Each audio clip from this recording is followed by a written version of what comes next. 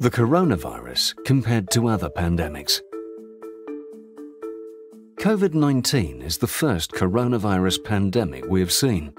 The SARS and MERS coronavirus outbreaks were not pandemics because they only affected a large number of people in one geographical region.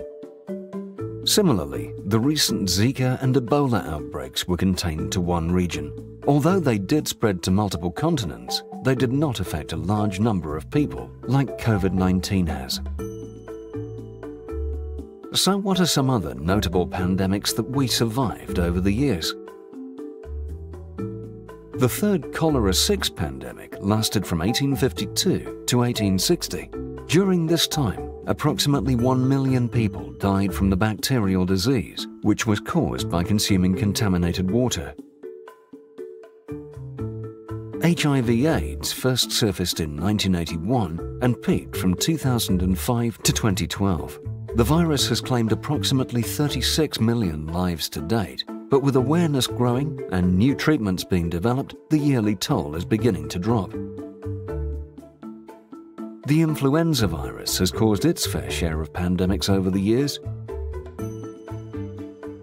Swine flu, Hong Kong flu, and Russian flu, just to name a few. But the most deadly was the Spanish flu of 1918, which killed 40 to 50 million people. Another devastating virus was smallpox. During the New World smallpox outbreak in 1520, approximately 56 million people were lost. Though it is not known for sure that this pandemic was due to smallpox, the symptoms lead most to believe it was. Worst of all were the bubonic plagues, most notably the Black Death from 1346 to 1353, a bacteria which wiped out close to 200 million people and is the deadliest pandemic on record.